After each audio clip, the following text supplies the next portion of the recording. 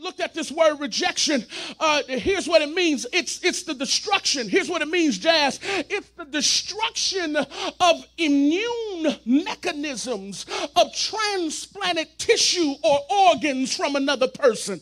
Let me read that again. It is the destruction of immune mechanisms. Just keep that in your spirit. The spirit of rejection causes a destruction of your immune mechanisms. Keep that in your mind. The spirit of rejection causes the destruction of your immune mechanisms. I'm gonna come back to that in just a moment. You somebody say this: I'm God's child.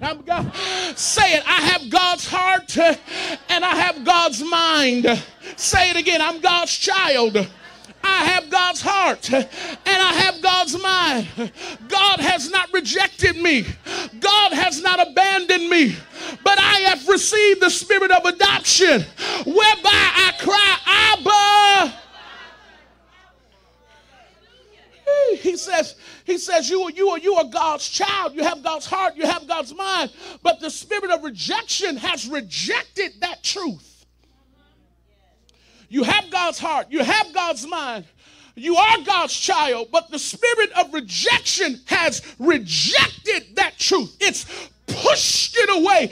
And so now the only father, the only place or person of authority that you can reference is in the earth. And because the enemy has used broken people to reject you, and because the spirit of rejection causes you to push away the truth of God's word, now you walk around in the spirit of rejection. Somebody say deliverance is in this room.